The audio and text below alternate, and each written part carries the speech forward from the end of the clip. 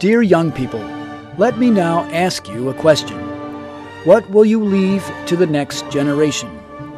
Are you building your lives on firm foundations, building something that will endure?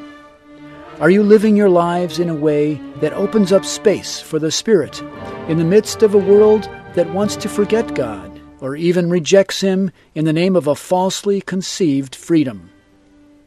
How are you using the gifts you have been given, the power which the Holy Spirit is even now prepared to release within you?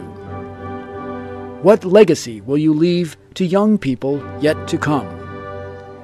What difference will you make?